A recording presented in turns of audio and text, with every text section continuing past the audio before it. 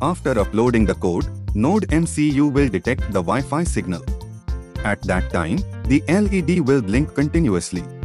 This blinking indicates that Wi-Fi is not connected to your NodeMCU.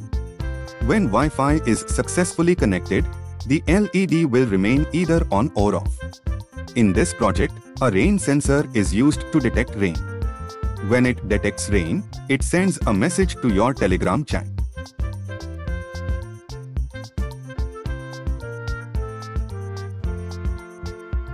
I want to test the rain sensor again, so I am wiping the water from the rain sensor. I am dropping water on the rain sensor to test again. I received a notification on my Telegram app. Please watch full video to make this project.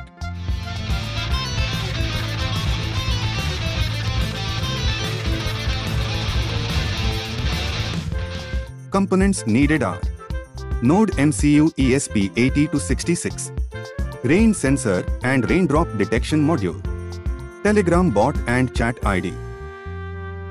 This is the circuit diagram for our project. You connect your components as per the circuit diagram. Open your Telegram in your mobile phone and search BotFather. BotFather have many duplicates channels available. So choose carefully. It will have tick mark. Click Start button here. It reply to you. Choose new bot in this text. It will ask your bot name. Type any bot name here and send it. After that it will ask bot username. Enter your username. Your username should have bot in end. Otherwise it will not work. It will reply your bot token number and bot link. Bot token should be pasted in program. Click bot link, it will open your bot page. It will be used to test your project. Go to search again and type ID bot. Click the ID bot. Click Start here, it will display your chat ID. Copy chat ID and paste in your program. Thank you.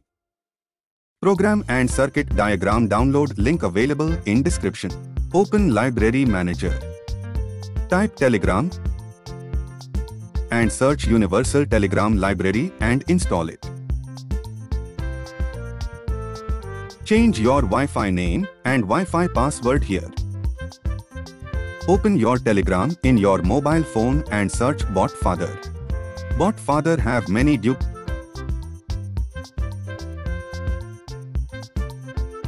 Choose your board and proper port number.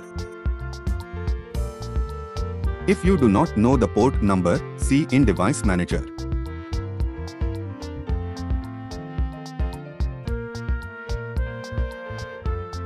After uploading, open the serial monitor and choose the correct baud rate which is given program.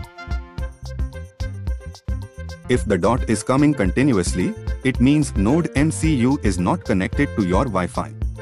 So check your Wi-Fi or Wi-Fi name, Wi-Fi password in program.